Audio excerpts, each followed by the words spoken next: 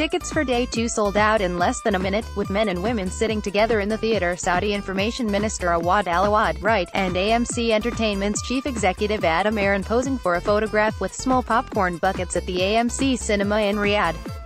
Photo, BANDAR ALJALOUD, AFP, Getty Images.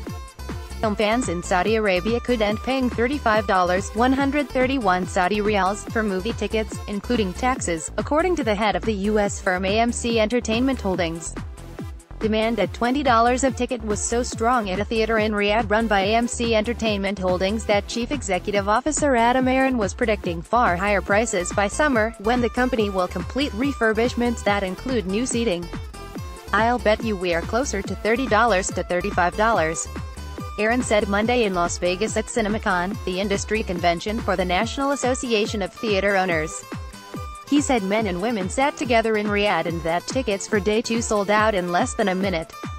The convention kicked off with a panel on Saudi Arabia's decision to lift a 35-year ban on theaters and the opportunities there.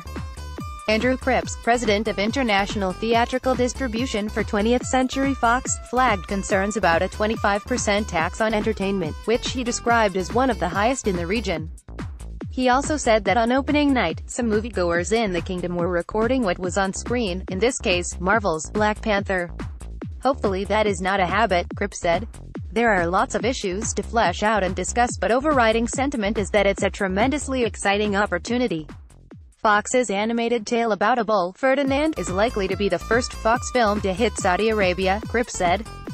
Aron said Warner Bros.' Rampage featuring Dwayne Johnson had cleared censors and Disney's Avengers: Infinity War is going through that process now.